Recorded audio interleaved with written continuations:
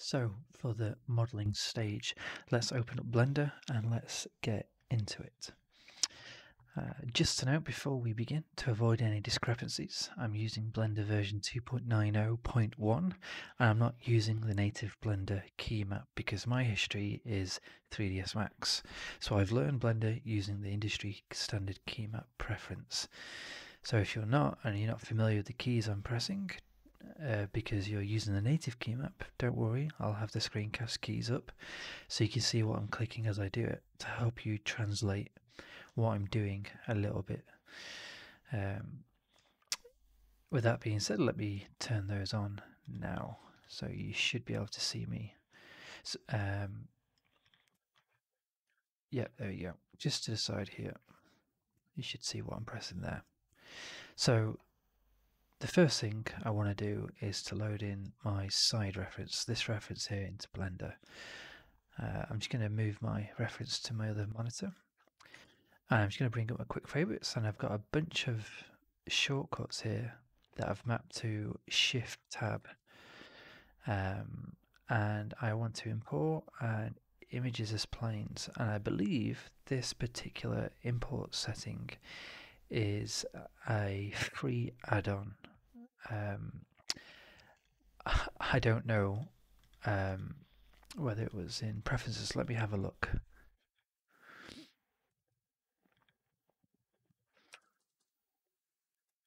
Yeah, there we go. It's a Blender add-on.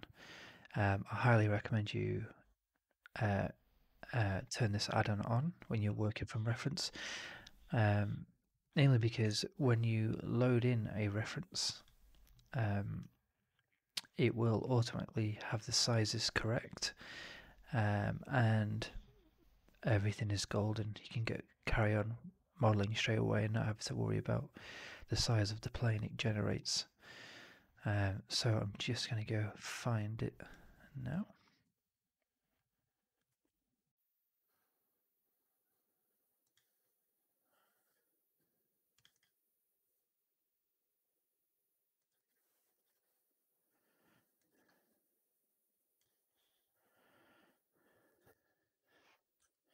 So to begin with, you'll notice that it's completely blank, and that is because we need to go into the textured mode, viewport shading and material preview, and then we just need to rotate that 90 degrees. If you're new to Blender and you're wondering how do I know how far the rotation is, it's just in the left hand corner at the top. So whenever I rotate, you'll see the rotation amount there, or you can see it in the transform tab. You could do it from there yourself, but I just do it for the top left hand corner. It's quicker for me. And instead of having it straight on in the middle, I want to offset it a little bit just so anything that I create will be in the middle of the scene. And what we're going to focus on, if we go into orthographic mode, we're just going to focus on the big piece here, the main hand grip, where the trigger would be. And there's numerous ways we could do this, but first of all, before I do anything, we need to turn this to freeze. Like if you're from 3ds Max background like I am, I would tend to freeze the references that I have so I don't accidentally select them and move them around. And Blender does have something similar to this, and it's just called, well, you won't be able to select it, disable selection, and that's automatically, I believe, turned off, and you just go to this little filter tab here and turn on the selectable, and then you can just turn that off, and now I can't move it at all. So I thought about how to model this section whilst I was trying to rock my baby to sleep, and I think I'm just gonna start off with a cube. Now I've mapped it to my quick favorites, and we're just going to scale it down.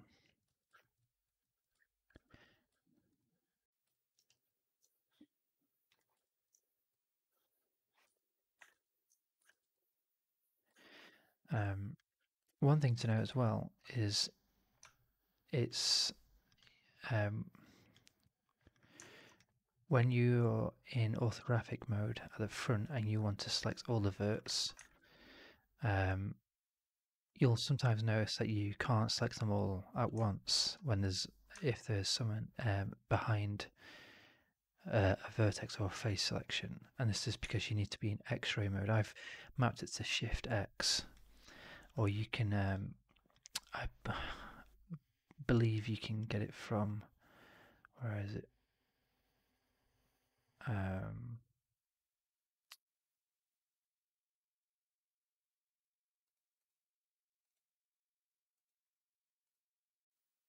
It's somewhere here.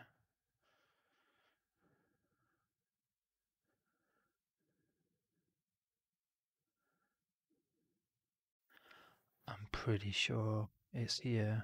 It's not.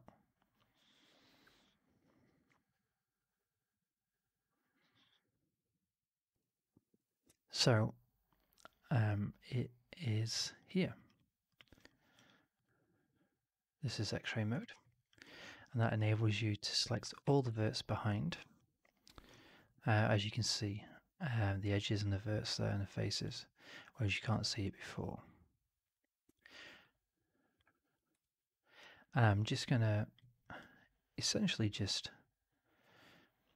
because this isn't a true side-on reference, it's at an angle, you're just going to have to guess at the placement of it, but I'm just going to follow the general shape of it. I'm just going to select that face, delete it, and I'm just going to essentially just edge modulate with Control E to extrude the edge, and I'm just going to guess the shape of it. I'm not going to worry all that much about creating the details like this because I can just do that through booleans.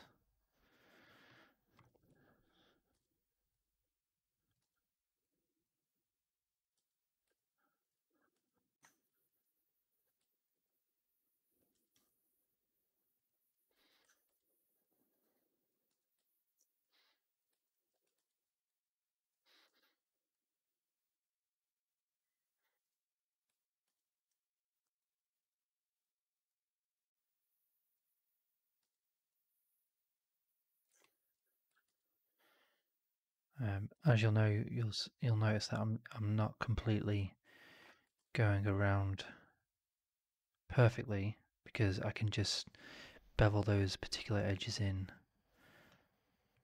afterwards. I'm just getting the general shape down first.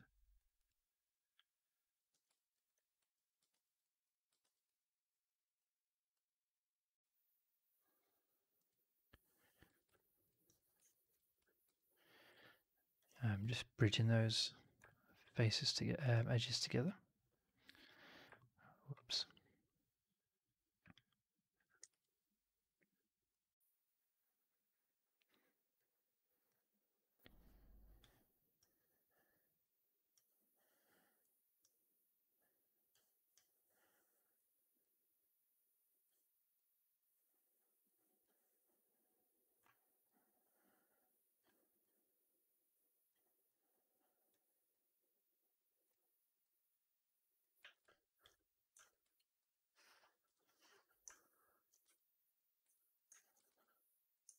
Just target welding those verts together.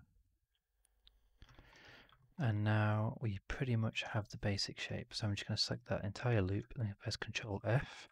If you haven't got, where is it? I think it's called Loop Tools.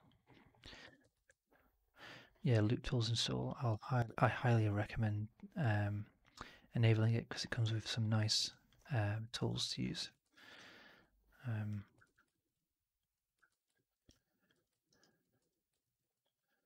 So in fact, there is another way of viewing this texture on the grey background, which will enable us to use X-ray mode more accurately.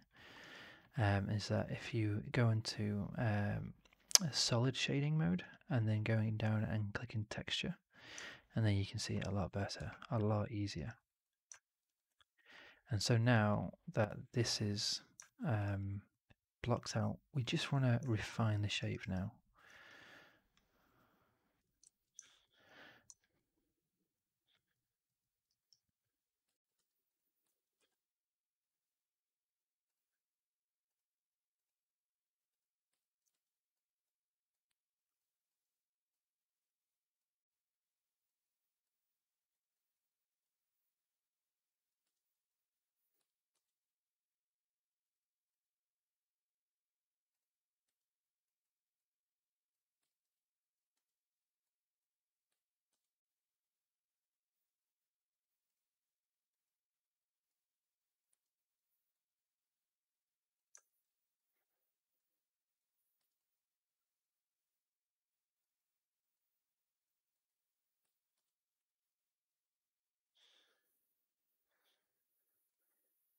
Keeping in mind that there is softer forms to this, so there isn't really a hard edge.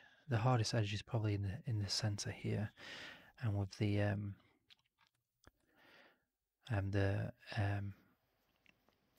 the cutout forms here, that's probably the hardest edges here. The rest is just quite soft.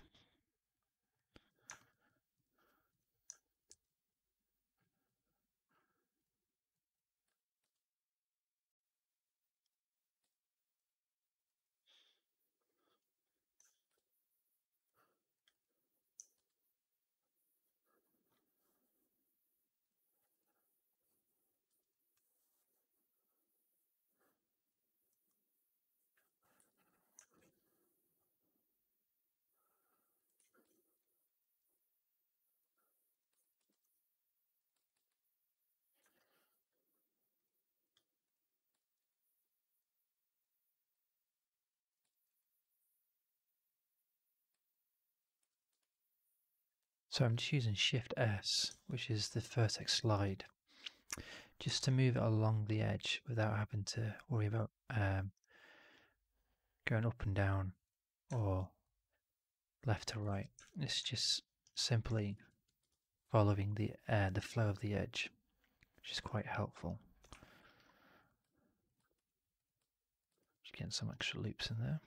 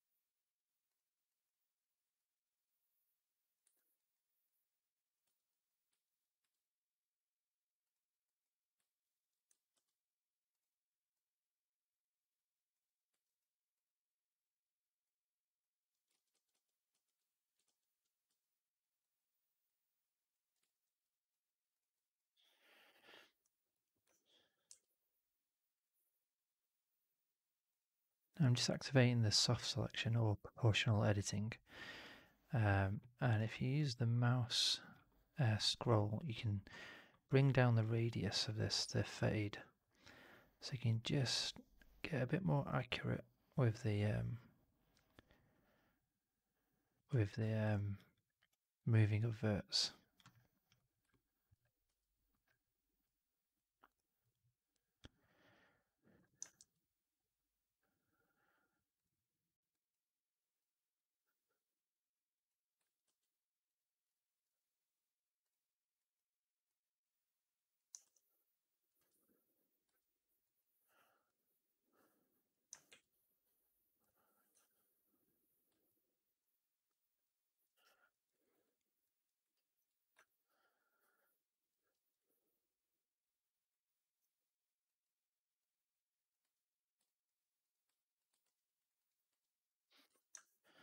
So I'm using hard ups as well with this. So I'm just, because I really like it, I'm going to turn on EVHQ. And what I'm going to do is,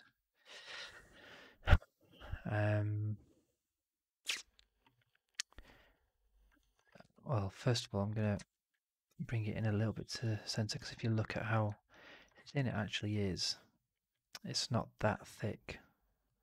That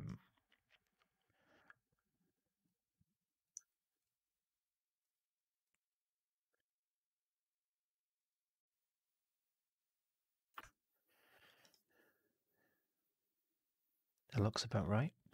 And because I have made a change to the scale of the mesh, and what I'm going to do is to reset all the transforms. So you'll see here, the scale is all different here, and you want it to be completely zeroed out.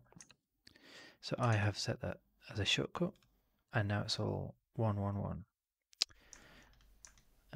And when you do this, the origin point goes to 0, 0, 0 in the world or in the scene.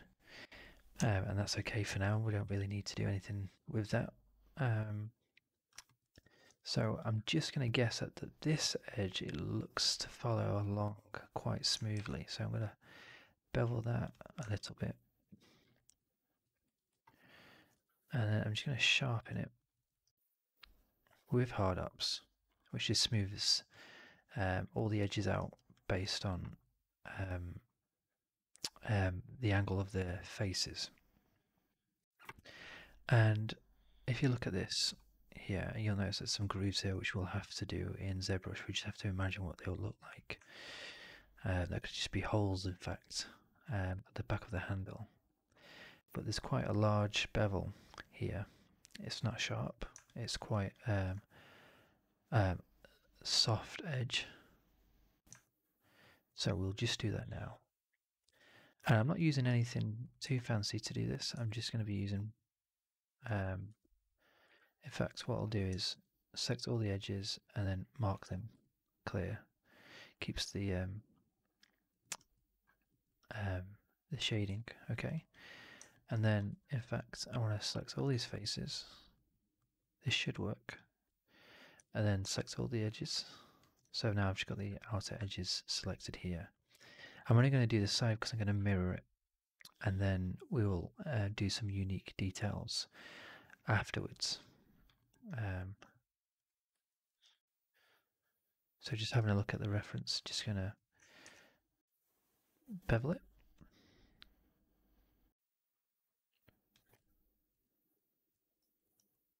In fact, before we do that, I'm going to bevel these edges here. You won't really see them, but it just prevents it from looking a bit weird when you do this bevel.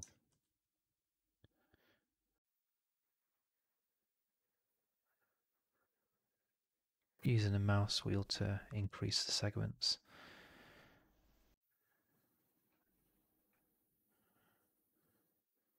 I think around about there will be fine. There's some cleanup that we need to do. And the way I do this is just selecting them all and then merging them at the center and doing the same there.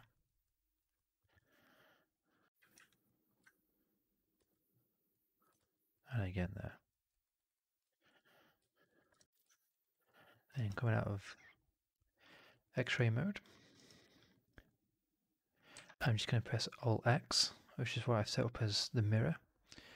And I'm going to click the side that I want to mirror over to the other side rather than clicking this side. And it will mirror it.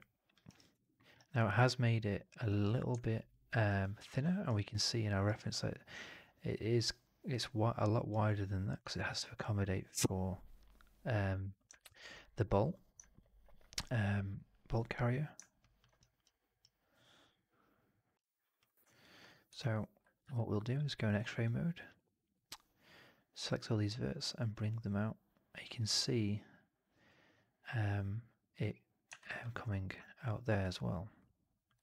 So what we'll do with this as well is I'll bring the other side in towards the center a bit more.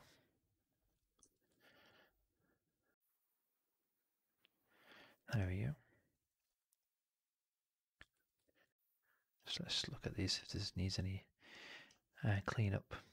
And you'll notice that the clipping is hit catching the mesh quite soon, preventing us from getting real close to the verts. So we'll go to view, and the clip start will just go as low as possible, and voila, it's all good.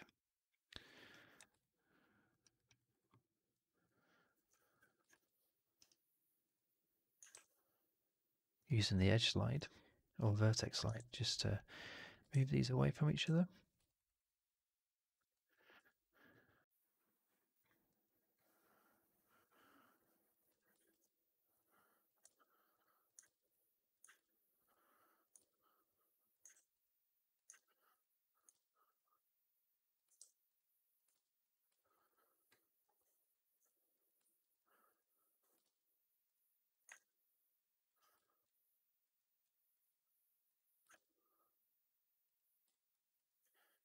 And you'll notice when this happens, when you sort out the vertex placement, that the shading areas disappear. It's worth going over the mesh before going any further, just to sort out any issues before afterwards, just to prevent any issues.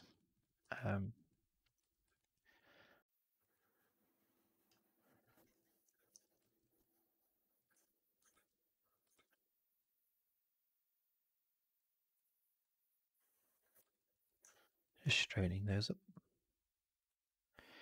Okay, that sounds and looks pretty good. So I'm just going to go back into orthographic side view, and we see this is where the cutout is. So I'm just going to save this.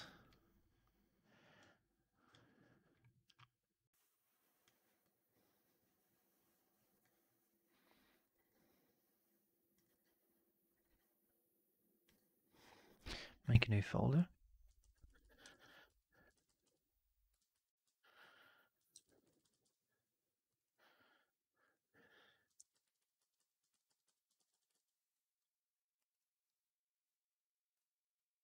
So now I'm going to, if I bring up this pie menu and then incremental save, it'll create gun save underscore 001, and every time you do that it'll increment, so you have stages of the development of the weapon, which is good for backup.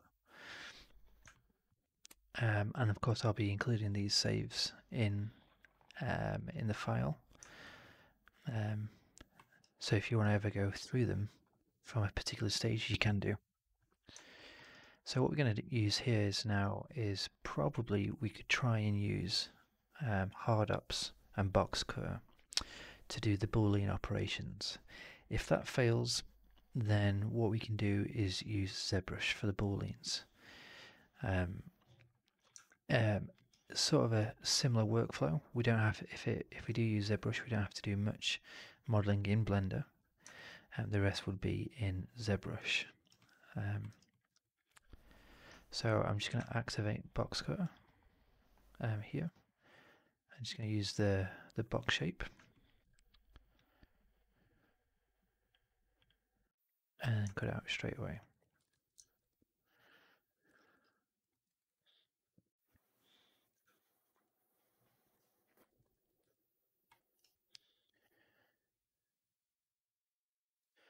So now if I go to mod scroll and go back, I can now edit this however I want.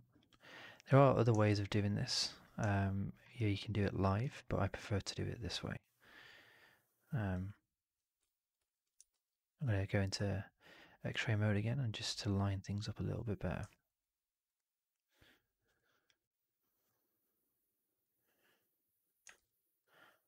Just going to create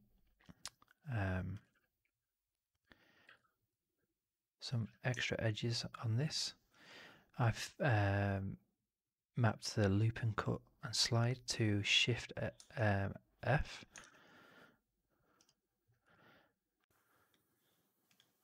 I get this edge, and I'm just going to move it down.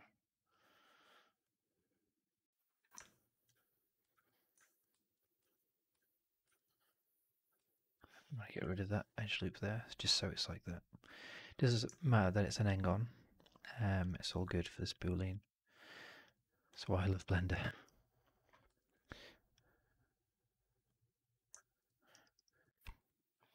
So now that's done, select the mesh again. Let's do our other one. Oh, Alt W.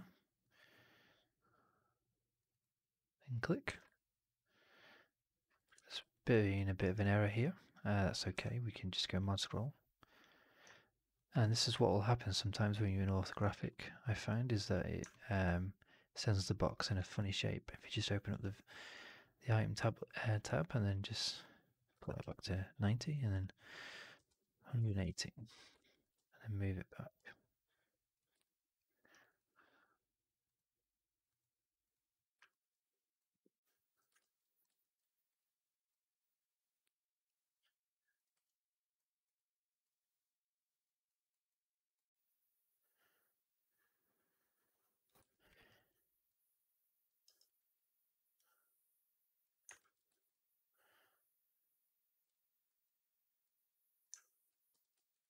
Just going to see, I'm just going to sharpen it and then bevel. There we go. Increase the edge amounts by using my scroll wheel. Then we're going to have to sort the mesh out. Maybe if I add a weighted normal, it should fix things, but it hasn't seemingly, which is okay. There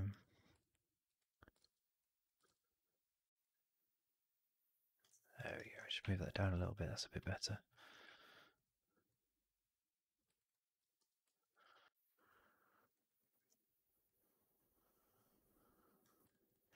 Now, a tip that I would have for people who love their bevels is not to make them too tight. And what I mean by that, if I have them super tiny, especially for a game model, it's from far away, say like from third person, it's just going to look like a low poly model when you bake down the normal maps. So if you keep them looser, a bit more smooth and a bit wider, it has more room from further away to look like a higher detailed mesh. That's probably my one pet peeve with bevels. I'm just going to add a couple of extra edge loops here. You'll notice how it's turned the mesh into a bit of a soup. So we're just going to move this edge over and it's fixed it there.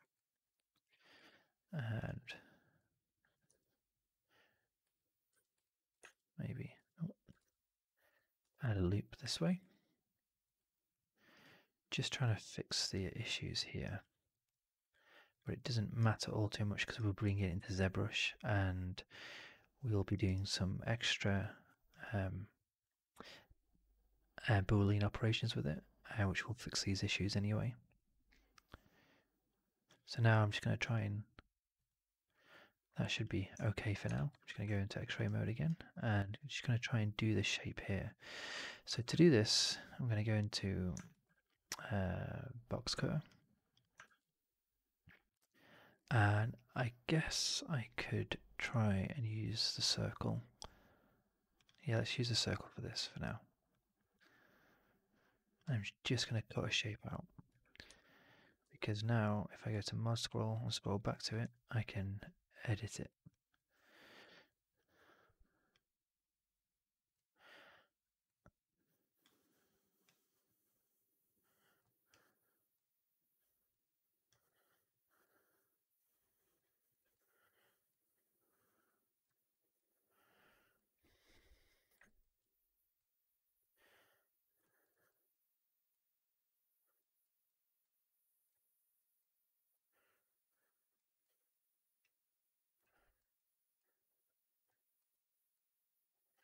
I'm essentially doing the same thing as I did before, but it's almost in reverse. I'm just using the verts just to average the place, and then we'll bevel them.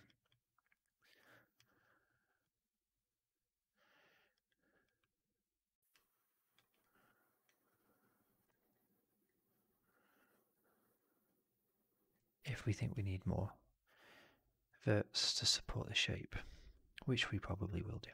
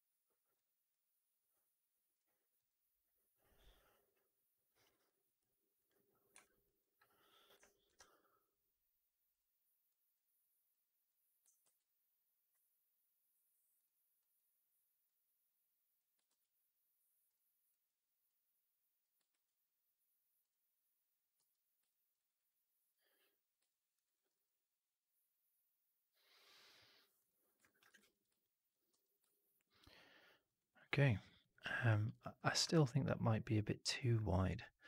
Looking at the reference, it is it is straight going down, but it looks to be very wide. So let's make that adjustment here. Move this over.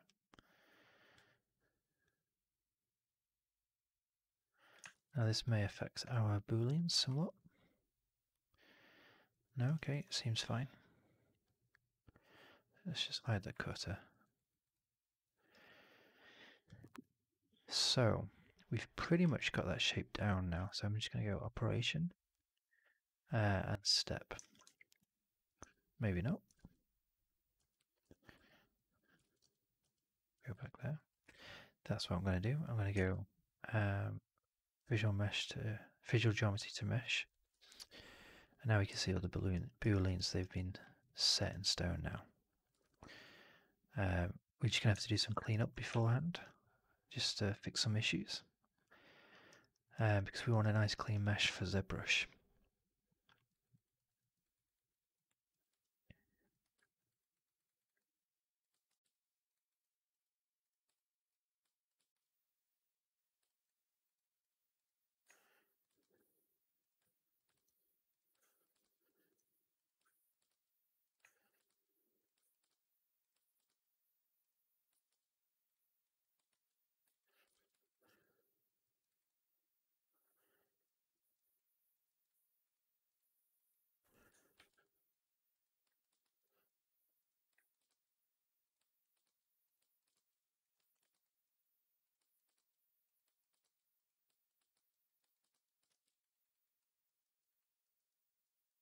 I'm just going to check all the edges, all parts of the mesh, just to make sure it's okay.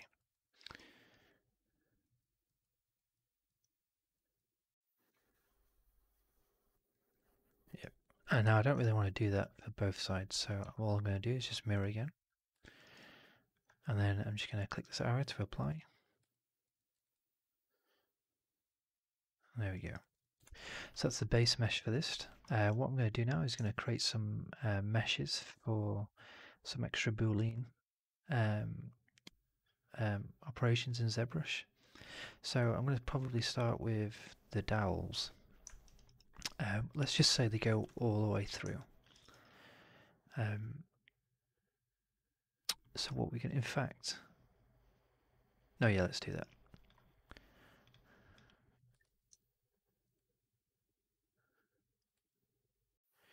In fact, yeah, I'm just going to move this shape down a little bit, just so it coincides a bit better with the reference.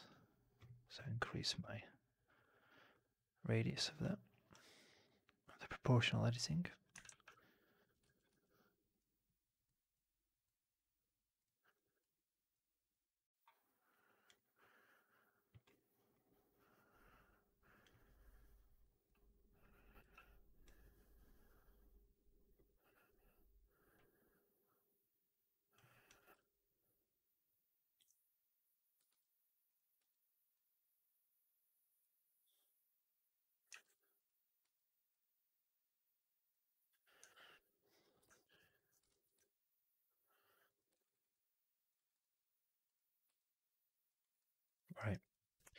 So you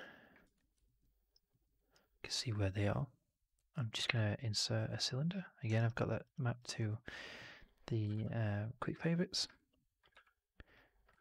Rotate that 90 degrees. Scale it down.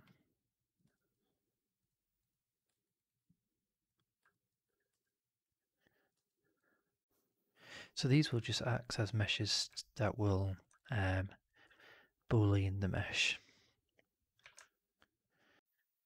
I'm just wondering with it, because it's quite dark, is it worth going all the way? We can just have a bit of a mesh that sticks out a little bit on either side. I think I'll just do it like this. All transforms again, and then origin to geometry, which will send the origin back into the middle. And then I'm going to Control D, right click. So now I've duplicated the object and it's gone back to the original place, and I'm just going to move it over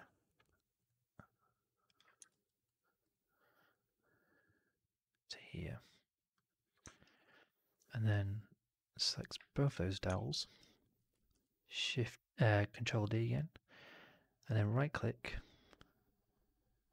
and then bring them over to the side. Transforms again, origins. And what I'm going to do, I'm going to select all of these and then join them together. Again, I've got that saved to my quick favorites, and I'm going to go origin to geometry right in the middle. So there's my dowels. I'm just going to press enter to rename. I think that's how you spell it. Let's rename some of this stuff. So we have the main grip. I'm just going to call it that.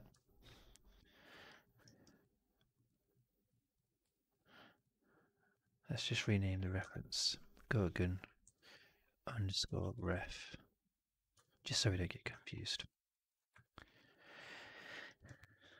And now, if you look on the reference on the top, there's got to be space for this cylindrical barrel. So we're going to create a mesh to do just that. We're even going to try, in fact, let's try and boolean it straight from Blender, see what happens.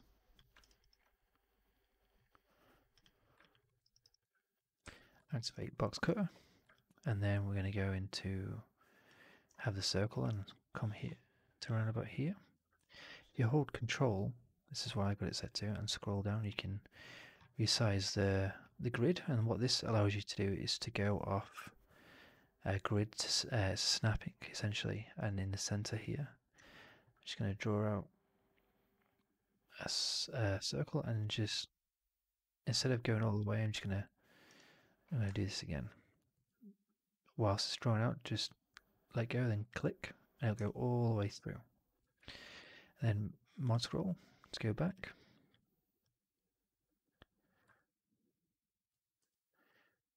Resize it a little bit.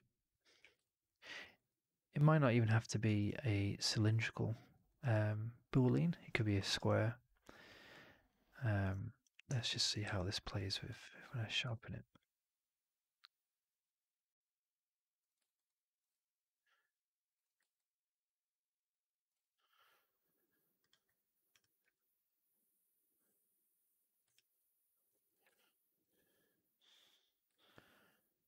I think it needs to be, so if we go like this, select all these, half of these verts here, and then bring them down. Oh, let's turn off proportional editing and go into X-ray mode and bring this down.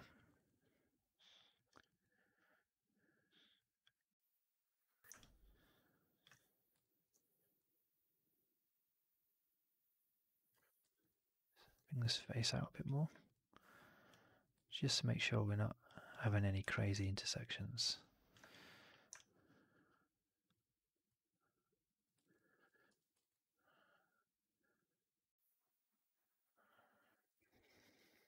And that's looking pretty nice actually. Well, what we'll do is, because the inset goes all the way around here as well, so let's try and use this cutter to do just that, and hopefully it won't look rubbish. So in face select mode, select those faces, and what we're going to do is extrude those.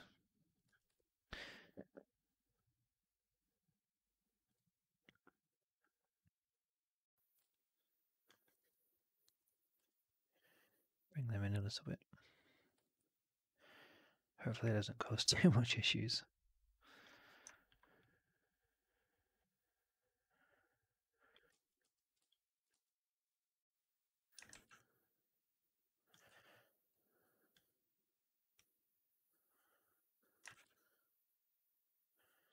Because it does seem in the reference goes quite high up there and goes quite low down. So I'm just going to keep this part just here down to the side, so just so I can see it.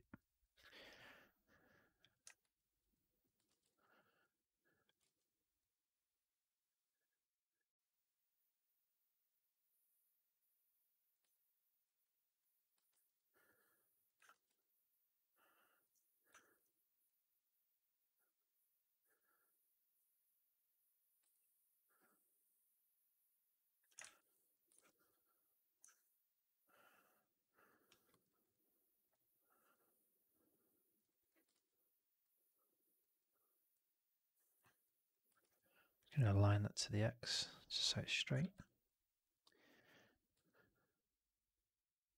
There might be some cleanup needed here.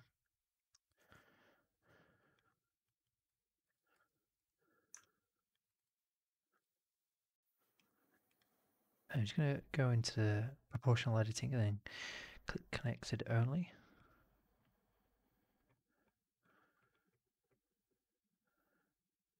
And then just bring that out. Just so it's a bit more curved like it is in the reference. Maybe even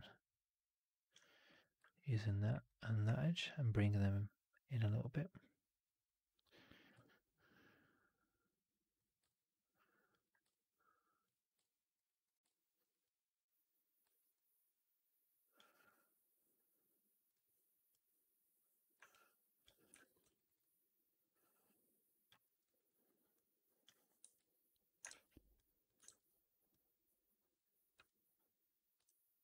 Just going to turn off proportional editing. Bring this down a little bit.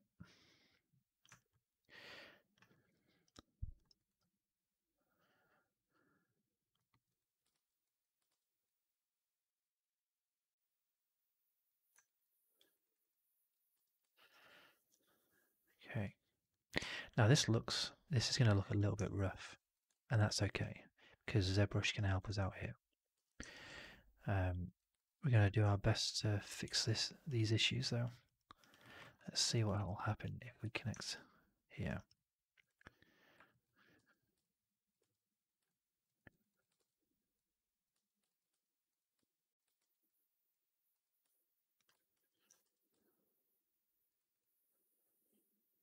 Nope, nothing happening there. So what we're just going to do, I'm just going to apply all,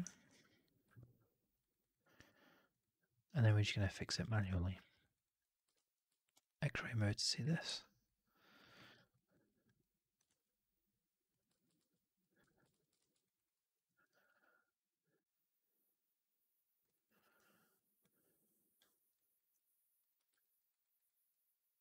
Yeah, there's some issues there.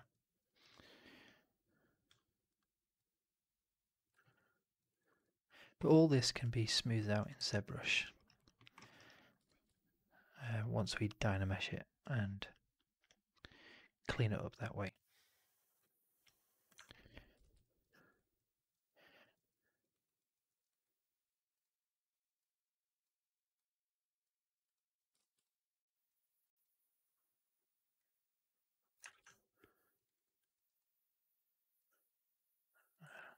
Issue here as well.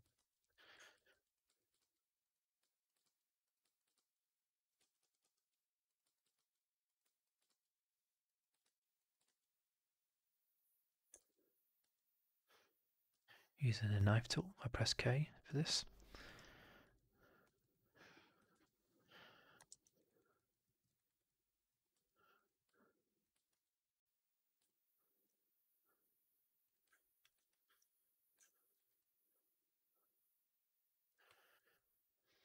You're not going to see any of this on the inside. I'm just being a bit particular, I suppose you could say. Let's delete that.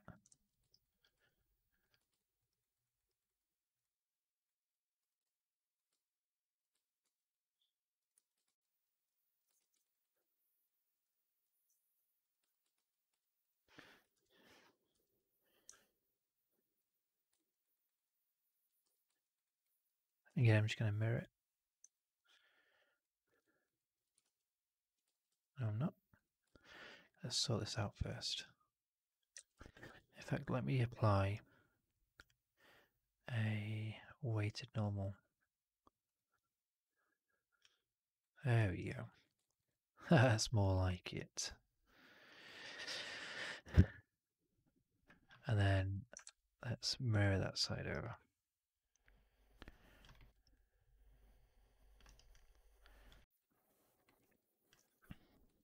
Let's see what issues are here.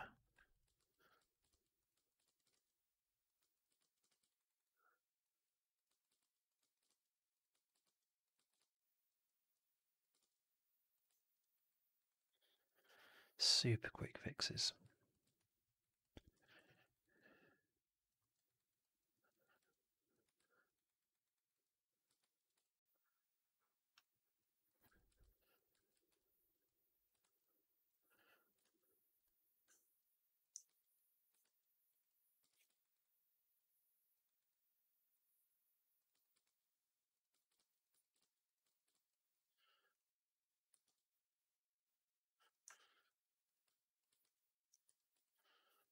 There we go.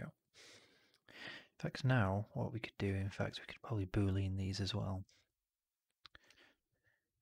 So because we've already created the mesh, what we could do, in fact, is I'm just going to save it, and then I'm going to incremental save. Just gotta be careful like that. And then what we're going to do is, if we select this, the boolean mesh, I'm just going to sharpen it. And then I'm going to select the target mesh, and then I'm pressing Q to bring up the hops menu, and then just select difference. And then select the target mesh again. I'm just going to hide the dowels, press sharpen, and then bevel. You notice that this happens, which is not good. So I'm just going to go back, options on the target mesh. I'm just going to go, not that. Step, not that either. I'm just going to apply everything. Operations, step, not that either. Okay, we're going to do it in Zbrush. Okay.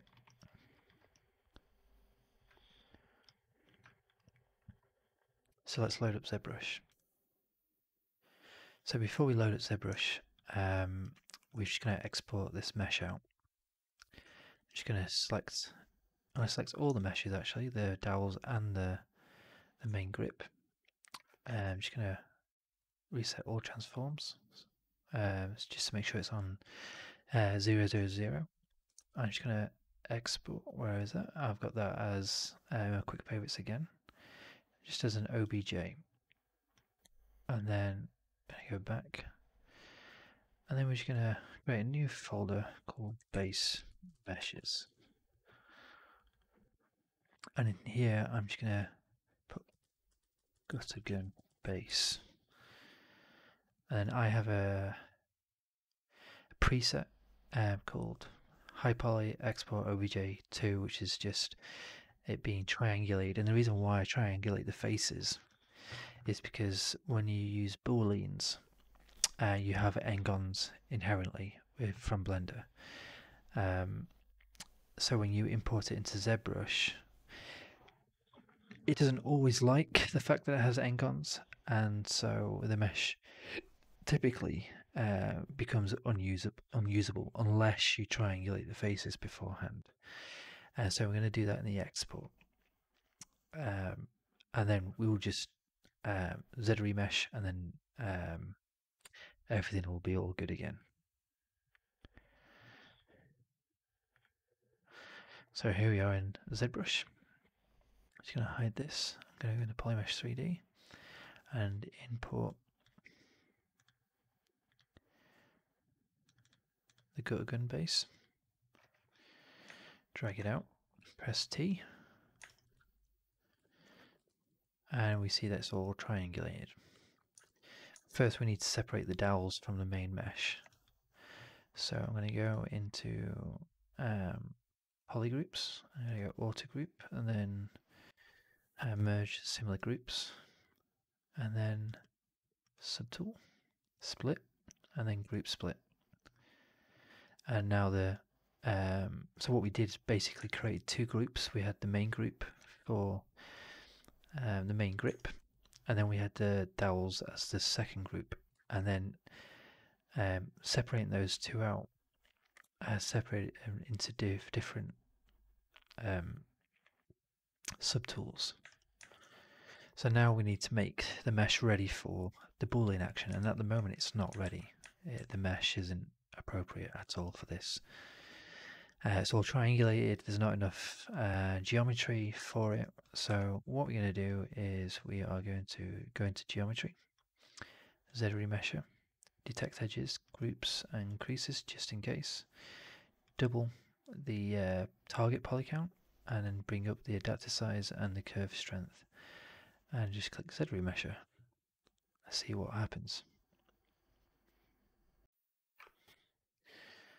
There we are, and then that's given us a fairly decent remesh.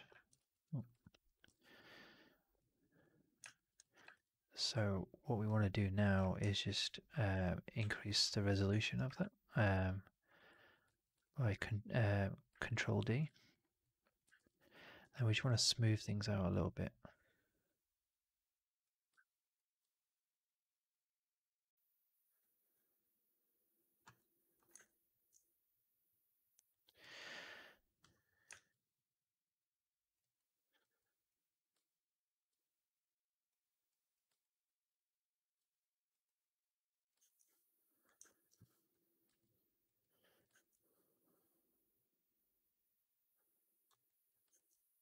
A good way to do this is to use polish. Go in deformation, and then just click this little icon here, and then increase it a little bit, and then this will auto smooth out the mesh a little bit for us. And so this process makes Boolean actions in Zbrush and for hard surface modeling really easy.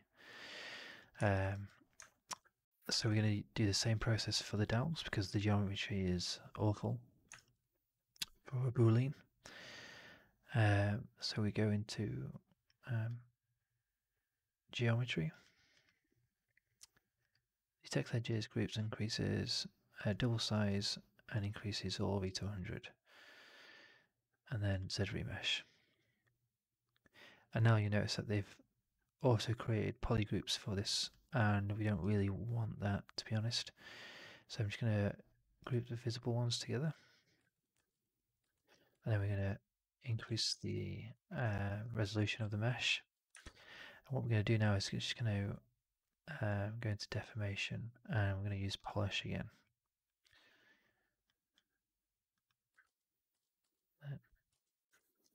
Increase the resolution a little bit more. At the moment it's at 80,000 points, which is fairly low really.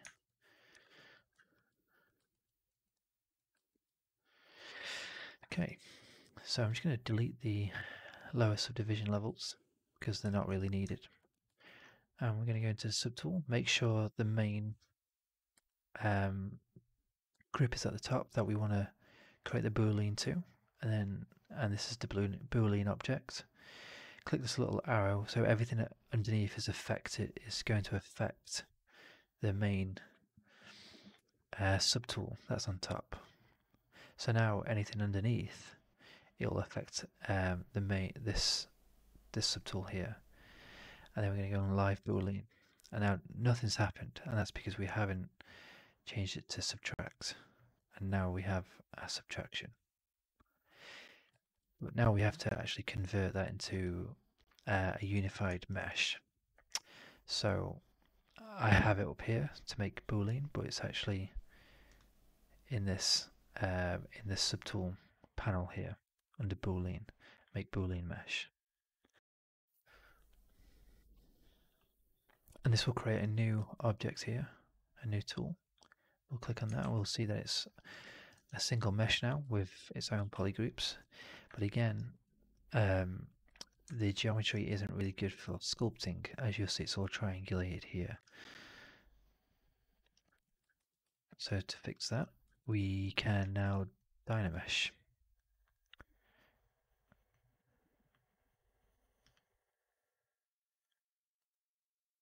I'm just going to turn this to 2048 resolution. Oh, 2048, and hit enter. And in fact, before I do that, I'm going to just auto group. So it's one single polygroup. Then hit Dynamesh.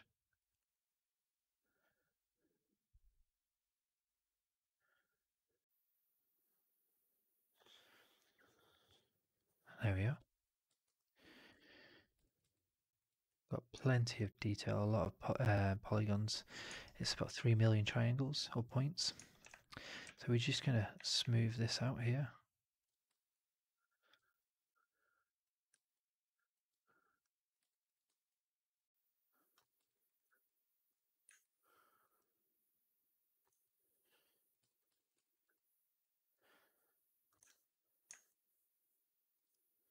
Smooth these edges out a bit more. So now onto the details, but before that I'm just going to save this out. Now, there's two ways you can save this, and that is you can save it as a tool, which will just save this particular subtool, or you can save the project. I used to save the tools a lot, but I've recently started to save it as the whole document. So I have it set up here, but if you were to go to File, Save As, you can do it from there. And we're just going to go back to the main folder, and I'm just going to create a new folder named Zbrush. And we'll name the Zbrush project. And with the project file, you'll have all the you'll have both the gun base before the boolean and the unified mesh afterwards. So if you have multiple tools in this one project, it'll save all the tools together, which is quite handy. I'm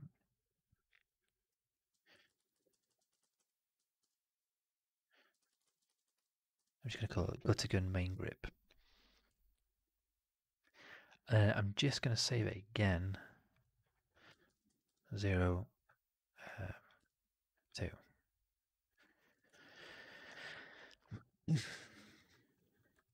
So let's bring this reference up and we can start seeing the details here.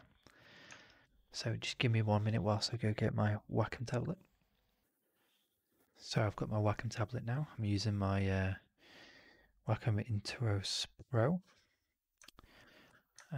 It just makes sculpting a lot more easier. And so we're just going to try and sort of get a similar effect to this. It's not really harsh details. It's quite soft. Like it was broken a long time ago, and there's a lot of wear to the edges, so it's not as rough. And typically with sculpting wood, I don't really use anything fancy. I just typically use either the clay build or the clay brush with a square alpha. Let's move this out of the way. A square alpha, and that's it. And then just use the smoothing afterwards. So I'm just going to decrease the intensity a little bit.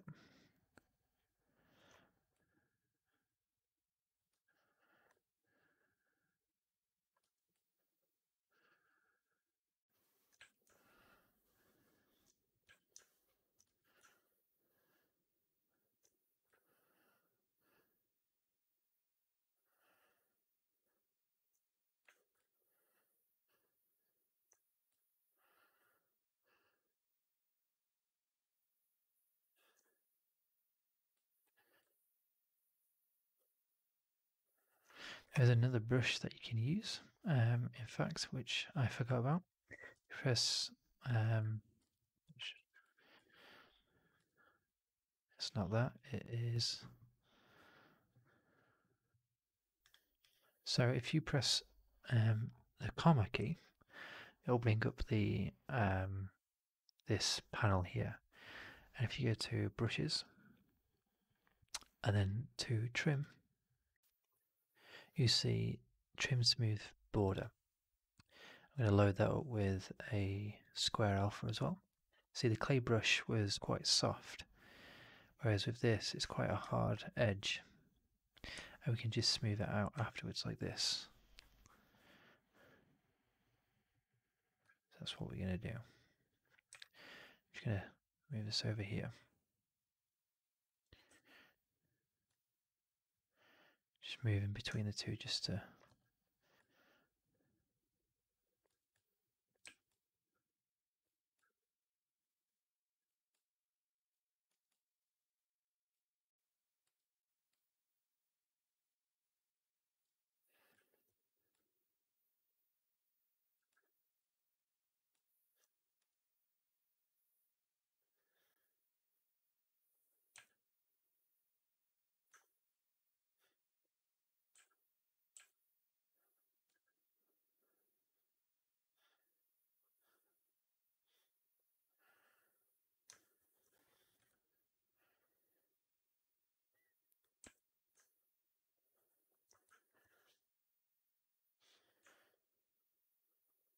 just going to go over these details and sculpt it as best as I can.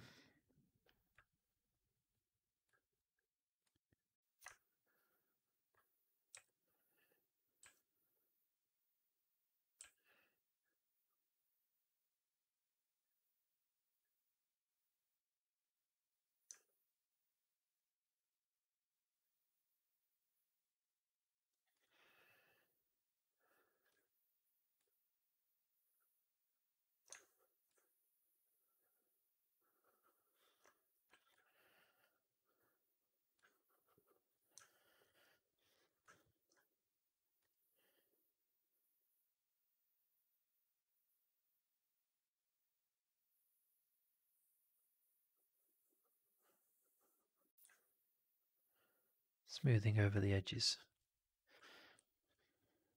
and then probably use the if you press H on the brush panel, you'll have the high polish brush, and then that will just sort of push the smoothness to the edges, so you get some like nice crisp edges. Just need to bring this down a bit. It's quite low down, this.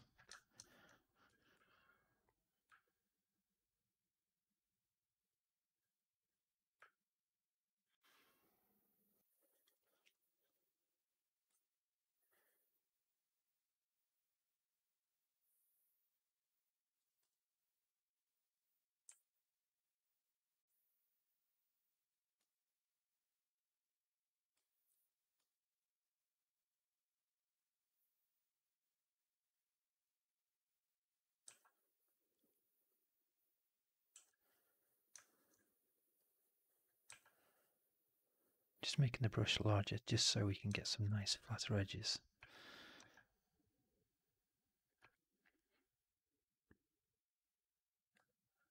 And then smoothing them out.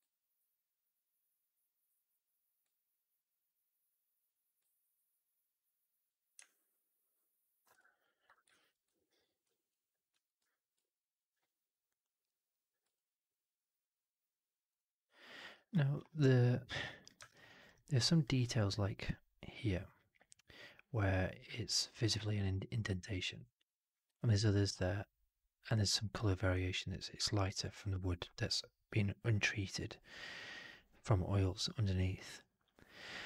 And then there's indentations all over that don't have any color variation because they haven't chipped deep enough.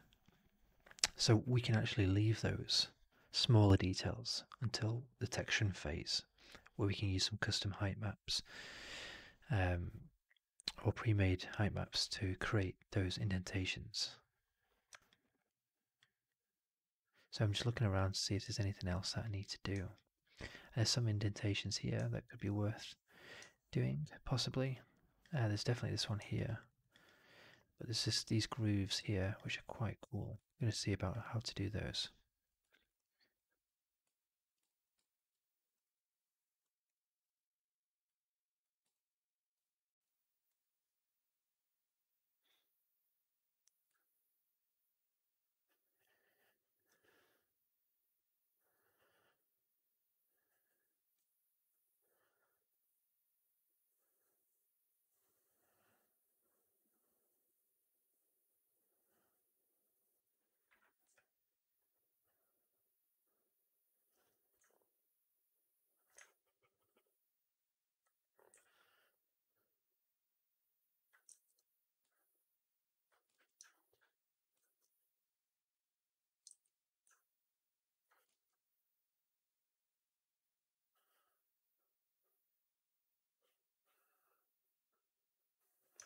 So to do this, all I'm doing is just creating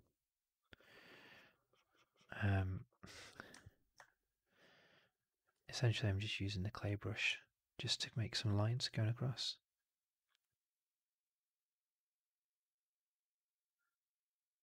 Just some indentations.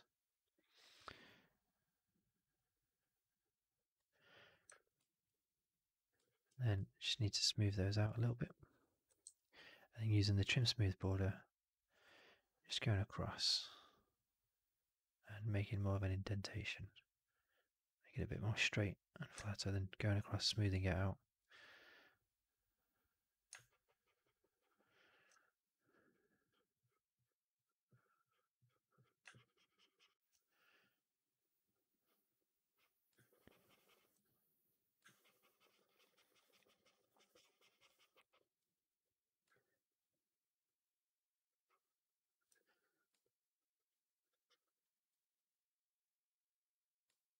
It doesn't have to be exact because we're using it as inspiration as well as reference.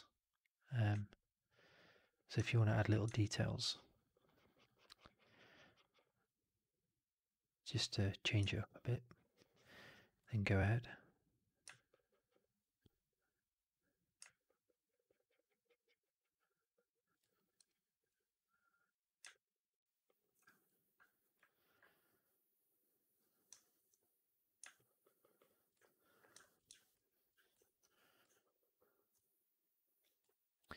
Might be worth just sometimes I like to use the dam standard and just creating some nicks here and there.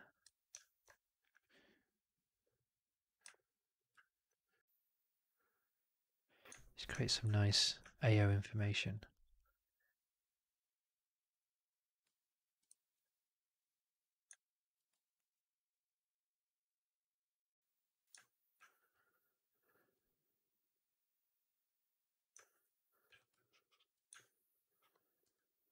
Just going to smooth some of this out because you can see this can get a little bit faceted even with the Dynamesh.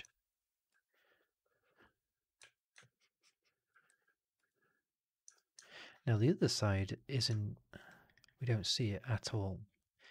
We have a clue that it's less damaged, probably because it's less used in terms of the bolt, and the right hand could be the main hand where all the action in the animation could be. So we're going to do some smaller damages here. Some smaller wear and tears. We can see that it's eroded here, or it's like been chipped away there. So let's do that.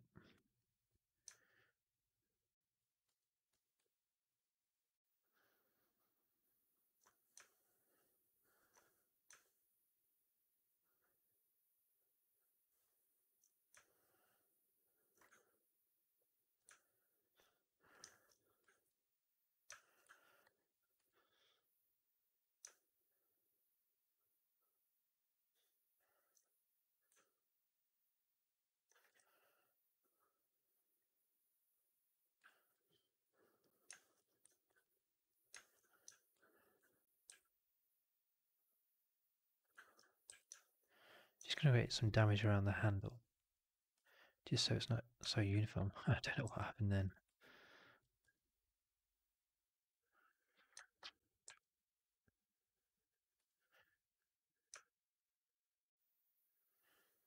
Some more damage around the dowel holes. Taking a little inspiration from the other side, but we can see here that it's not all that damaged again. There may even be a dowel in there, so that might be a good idea, just so it's a little bit different. We could insert the dowels. So if we go back to this project here and select the dowels, this asset here, and jump back into our project here, and then click append, and then we can see that they're selected there.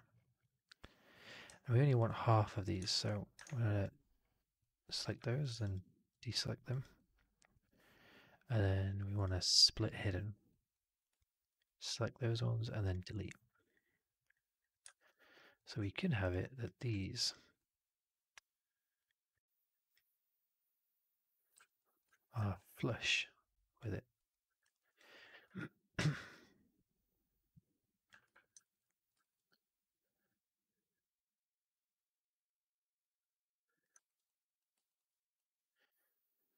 Just so it's not so uniform and the same on both sides.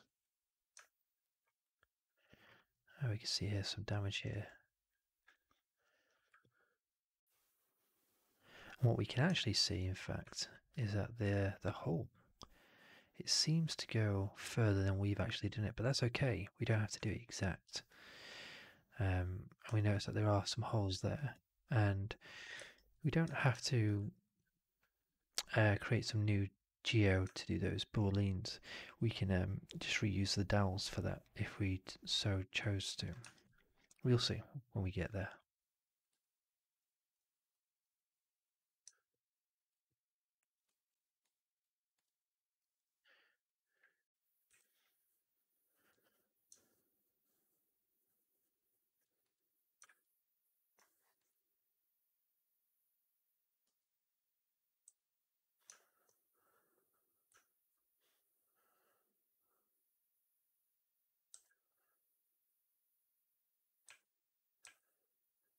So I'm just going to go and create some detailing that, some damage detailing that I have that's not even on here, but I think will just look kind of nice. You don't want to go too overboard with the chips and damage, otherwise it will just look like a mess, essentially. You want it to be believable. And a clue to that is where would it be used most. Now it seems like on this, from the reference, it's the right hand side. So, but we can add details, similar details, but not as much on the other side. Just a few nicks here and there and some scrapes.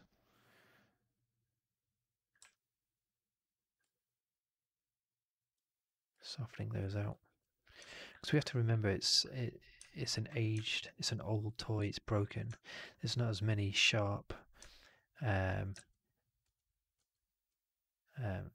indentations as if they were brand new.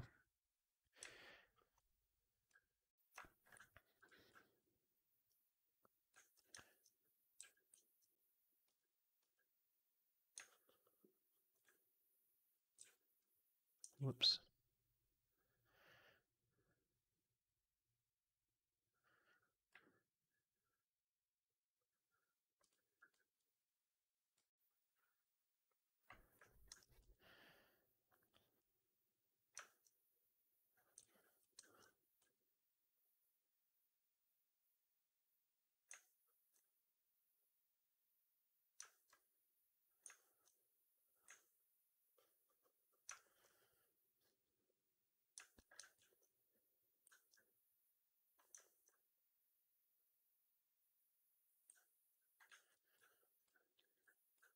Just sort of seeing what like a split dowel would look like. Nice, interesting little detail.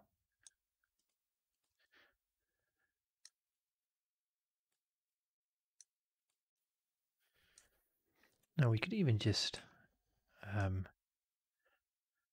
make it like a sloppy little hole here.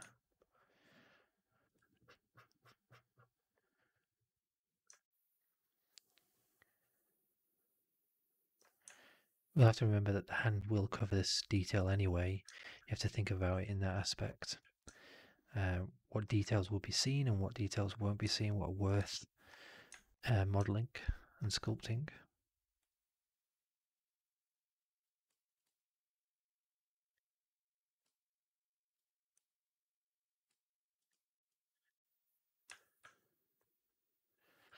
Okay, so I think that will do for now. With this, maybe just put some more details here. Making sure to smooth these edges out a bit more.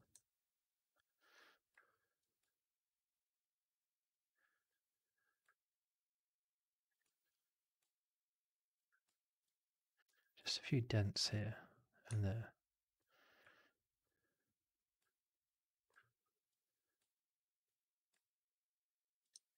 Just to show some general usage.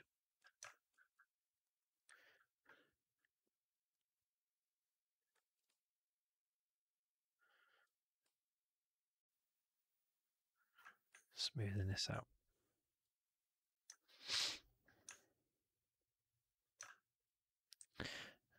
I'm just going to use the flatten brush just to smooth this out a bit. And I'm actually going to use the smoothing modifier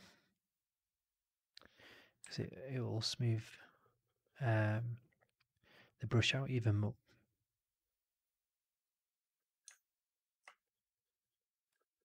It's really helpful just to smooth things out when you're sculpting.